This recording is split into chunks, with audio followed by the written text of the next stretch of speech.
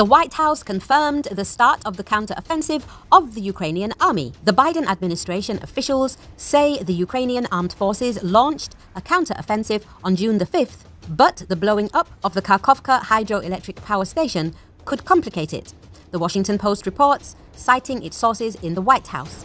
Biden administration officials believe the offensive began on June the 5th, with Ukrainians pushing south in multiple directions. US officials believe the main goal is to cut the land bridge across southeast Ukraine that connects Russia to its occupying forces in Crimea. The article says, it is noted that part of the strategy of Ukraine is an offensive in several directions in order to be able to transfer forces between them to hit targets with maximum efficiency. Administration officials were buoyed by higher than expected gains on June the 5th, as Ukrainian units broke through heavily mined areas and advanced 5 to 10 kilometers along parts of the long front. This raised hope that Ukrainian forces could continue their advance on Mariupol, Melitopol, and other Russian-held locations along the coast by cutting the land bridge.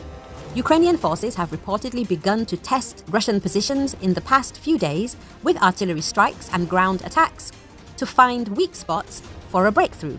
At the same time, officials told CNN that the destruction of the dam at the Kharkiv hydroelectric power station could complicate some of Ukraine's plans. The destruction of the dam could now make it more difficult for Ukrainian forces to cross the Dnieper River and attack Russian positions there, two Western officials said. And the collapse of the dam has already created a serious humanitarian problem that the Ukrainian government will need to address and channel resources.